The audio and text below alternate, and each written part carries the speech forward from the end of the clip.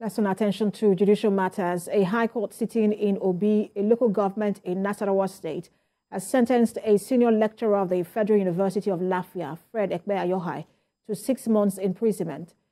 Mr. Ekpe-Ayokhai has been in the custodian center of the Nigerian Correctional Service in Lafia since October 2022. The lecturer was convicted over conspiracy and assault on a 20-year-old orphan, Matthias, after consenting to a plea bargain agreement. Ekpe-Ayokhai, alongside his 3 children, were arrested and arraigned by the Nigerian police in October 2020 after a video of the unfortunate incident went viral on social media.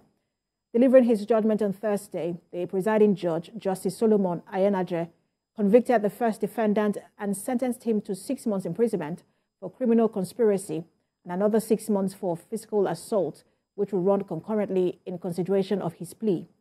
The court agreed that the 6 months period which Mr. Ekpe-Ayokhai had been in the custodian center will be reckoned with. The court also ordered a 6 months probation for the children, considering their age.